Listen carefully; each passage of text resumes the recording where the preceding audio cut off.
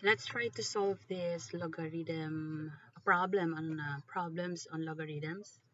But before that, let's have a little review on change of base.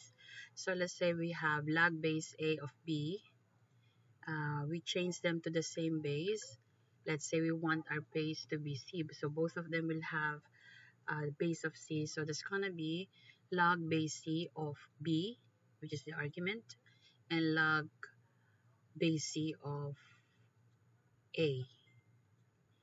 Okay, so this usually happens when we are adding or when we are performing uh, operations that have different bases. Let's say one is log 2 base 3, and then we are adding it to log base 3 of 2. So we need to find a common base for them so we can add them. Okay, so let's just take a look at this problem where our p is equal to log base 10 of x and q equals log base 10 of y, and then we have to write all the answers here, a and b, in terms of p and q. So take a look at first example, log base 10 of 1000 x cubed y. So what do you think is the principle that we're going to use?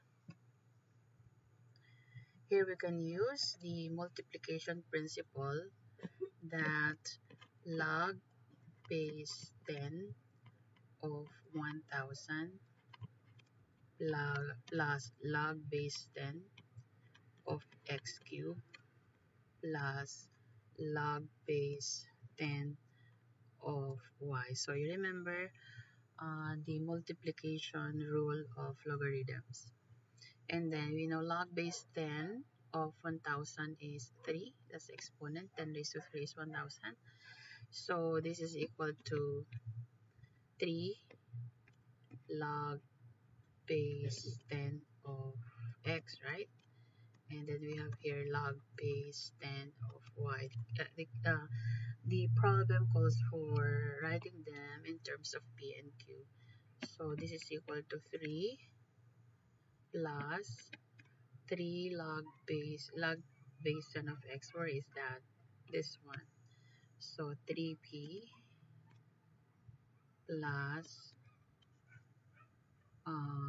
log 10 of y is q. Okay, so for the next term, letter b, log base x of y.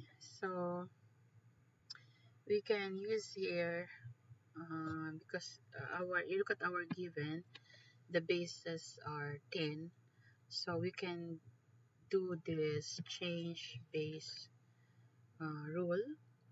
So let's say we would like our base to be 10, so log base x of y shall be equal to log base 10 of y over log base 10 of x.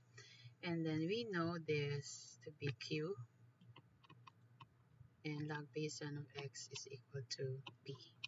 So this is our answer. First one, this is our answer. Okay, so you may review other items related to logarithms.